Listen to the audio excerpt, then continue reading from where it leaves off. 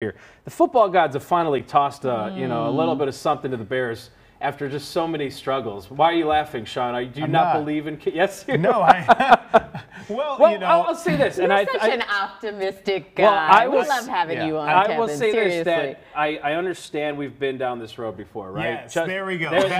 I'm assuming that's what you're getting at here. The frozen smile. Yes. Like, well. All right, here's why I think it's a little different. Yeah. Justin, a few years ago, was put into a terrible situation, right? His coach was gone after a year. His general manager was gone after a year. Then they're rebuilding the team.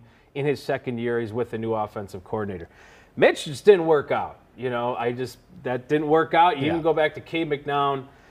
We have had first-round picks when it comes to the quarterback. This is a number one pick. This is a guy who won a Heisman. This is a guy who is, all the scouting reports you read are high on him. And if you've watched him play, whether you watch highlights or you've watched some USC games, it just looks like he has it, And I hope he works out. We've never had the quarterback here in Chicago for a long time, and I know he has set huge expectations on himself. He wants to play for decades. He wants to be one of these guys that's consistently competing for Tom Brady. He wants to be Better Tom Brady. than Tom Brady, and he's going to be chasing Patrick Mahomes while he's in the NFL doing his think time. all three of us want to cover a Super Bowl while working in Chicago. That's in New Orleans. I love New Orleans. It's in New Orleans this year. Okay, So speaking of Super Bowl. Start looking for hotels. Already. Yeah. Okay, what about the new stadium? Yeah. Because the timing of that announcement, right before the draft, what do you make of it? It looks awesome. And I think if you're going to unveil plans like that, you might as well go all in. It looks great. Yeah. I'm still skeptical.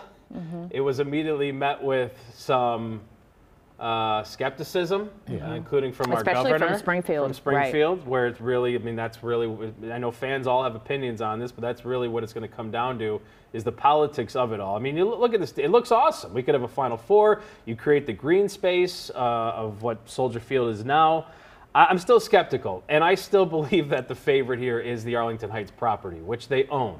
Remember, the Bears have never owned their stadium. They've played at Wrigley. They've played at Soldier Field. This was the opportunity here. And everything, you go back when they did purchase that Arlington property, and we went through a list of why it made so much sense for the Bears. It still makes so much sense for the Bears. And there's a place to tailgate in Arlington Heights. I don't see a big parking lot there to tailgate. No, I think there'll be but you don't have that gorgeous Chicago skyline. No, you don't. Look, I agree. I think in a perfect world they would have figured it out 20 years ago when they renovated Soldier Field and didn't, maybe don't put a spaceship on top of a Soldier Field. or put a roof on a spaceship. Put a roof. Well, yeah. So I'm skeptical. I think it looks great.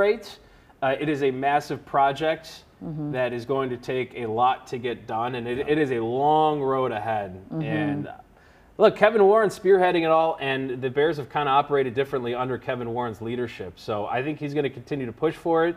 I do think that they will end up playing in Arlington Heights. All right. Oh, still sticking with that. I'm sticking with it. We're going to hold you to it. All righty. Kevin, good to see you. You too. And you can Thank you. always catch him on WGN Radio weekdays from 1 until 7. We're back in a moment. We're so bad, we know we're good.